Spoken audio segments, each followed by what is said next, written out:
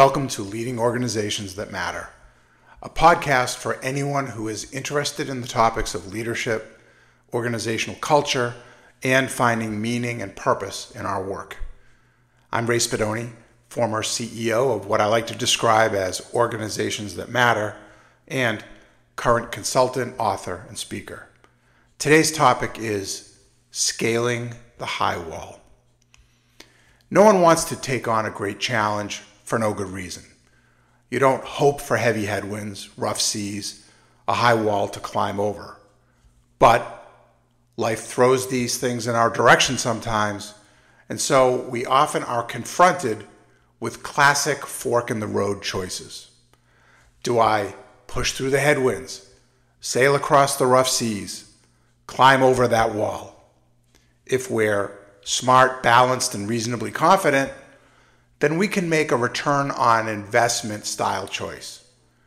We determine whether the benefits outweigh the costs, and then off we go. Or not. Depends on the outcome of the analysis. That said, there are few things more satisfying than scaling the high wall simply because it was difficult and, hey, you're up and over it now and on the other side, and that feels pretty good. But the other benefit of scaling the high wall is that not everyone who approaches that wall will choose to scale it. It will act as a natural barrier, and that can be to your benefit. For example, taking the risk to develop and launch a service may prove difficult, but being there with that service first helps you to establish the market and build natural barriers to entry for others.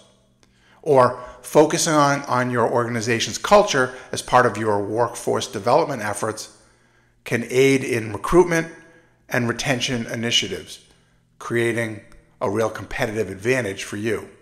Or striving to meet a long-standing and nagging community need, even if financially onerous, can open the path toward funding opportunities that will no longer be available to others now that you have shown that you were willing to tread where no one dared to previously.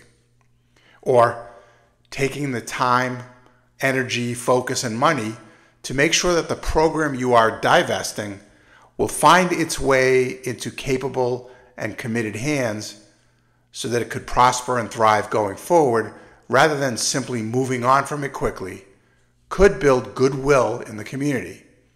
And that may solidify your organization as one that, despite the difficult decision, is still one that can be depended upon and trusted.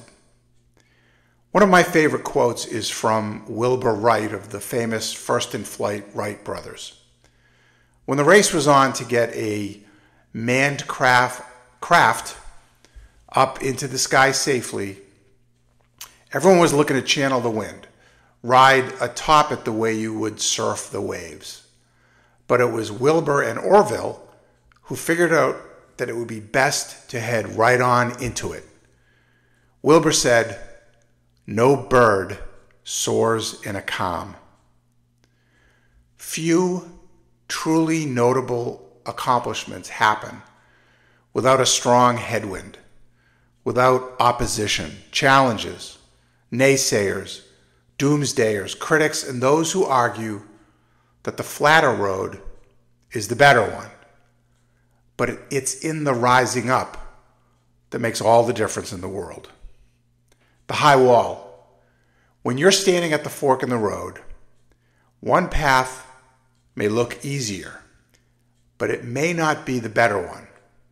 The other may pose more risk and uncertainty, but if that path is the high wall, don't simply focus on what it will take to get over the top of it.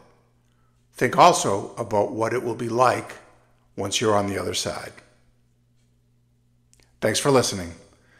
I hope you'll consider subscribing and providing a review on Apple Podcasts or your platform of choice.